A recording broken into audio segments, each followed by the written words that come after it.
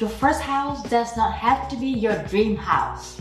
So a lot of first-time home buyers make the biggest mistake of thinking that their first house has to be their dream house. However, you need to buy your first house first, doesn't matter what it is, in order to build wealth, so that you can buy your dream home in the future. So a lot of people think that they can just save up enough to buy their dream home outright.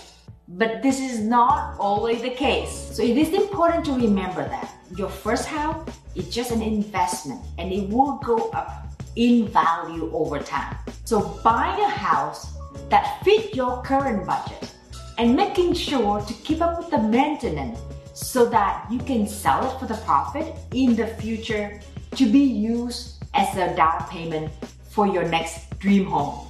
So if you are the first-time home buyer, don't make the common mistake of thinking that your first house has to be your dream house. So just focus all your energy into finding a solid investment and taking care of it well so that you can sell it for the profit in the future.